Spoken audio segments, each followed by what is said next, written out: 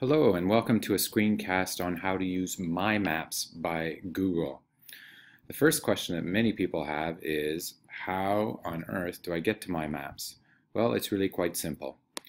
What you need to do is you need to sign in to Google and then go to Google Maps.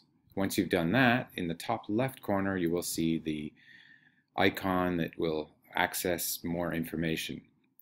You'll click on My Maps and then you will open in My Maps. So I'm going to demonstrate this. What you need to do is first go to Google somehow and then go to Google Maps. So I'm in Google and I'm going to close that. I can go down here if I'd like to Maps, or some of you will just type in Maps and guess what the #1 hit is? Google Maps. So we're in Google Maps, and on the left, as was mentioned earlier, you click on the options and you will notice the 6th item down is My Maps. You'll click that and there are a number that I've already created. You can create a map and you will be taken to a new screen like this. Takes a few seconds, but once you're there, one of the first things you're going to want to do is label it. You can see I have a couple of, or had a couple of untitled maps, and that makes it difficult to know what it's about. So for this map, I'm just going to describe it as a tour of Bangkok from my home.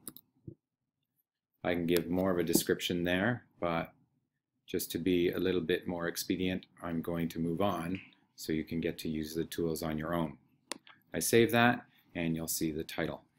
Now, this works with layers. You can have a number of different things available, and as you get better, you'll probably add more layers. But for our purposes, you'll be mainly putting different markers on the map and then showing a route that you're going to take.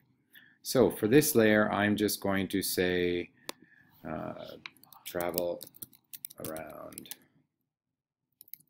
Bangkok. Going to save that. I can add a place by drawing or importing data. You can learn more about that. I suggest you do. First thing I'm going to do, and one of the things they tell you, is to do a search. So I'm going to put where I live, which is Setiwan Residence, and automatically it'll take me to that spot.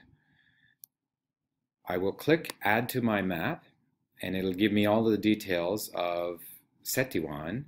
But one of the options that's really cool is that now I can add some pictures. So I'm going to click Pictures, and I'm going to do a Google image search.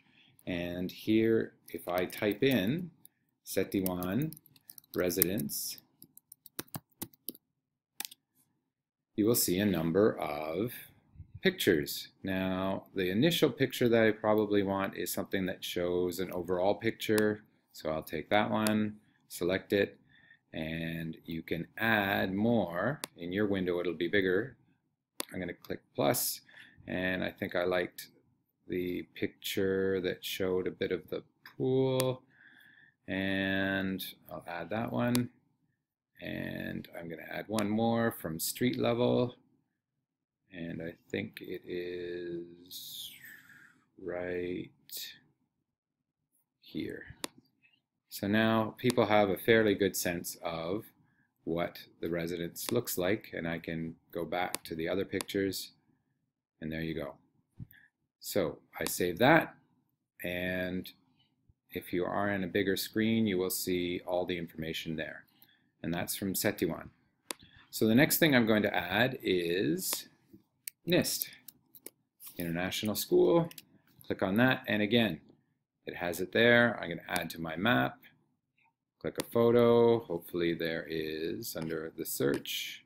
Now I will have to put in NIST.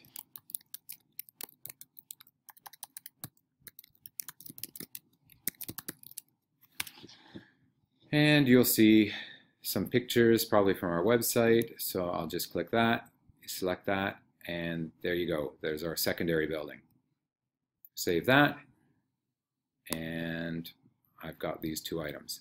So let's say I'm going to continue. I'm going to put terminal 21. So I'm going to pretend that I am going to go from NIST after school to terminal 21 and perhaps buy some sunglasses or something like that. Again, you do a search for terminal 21 and you'll get some images. Hopefully something relevant. There we go. That's a pretty good version of it. Again, you could add more pictures, but at least you have one, and you save that. So you continue doing that for everything that you want. So maybe my next place is Lumpini Park, and I add that to my map. And then let's say I want to go to the Anantura,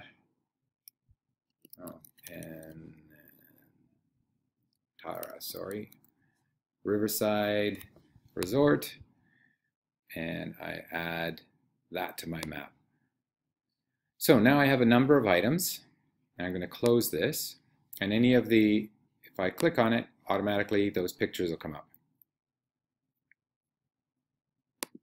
So there's how you add points on your map.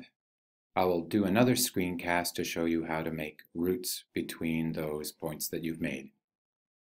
Bye for now.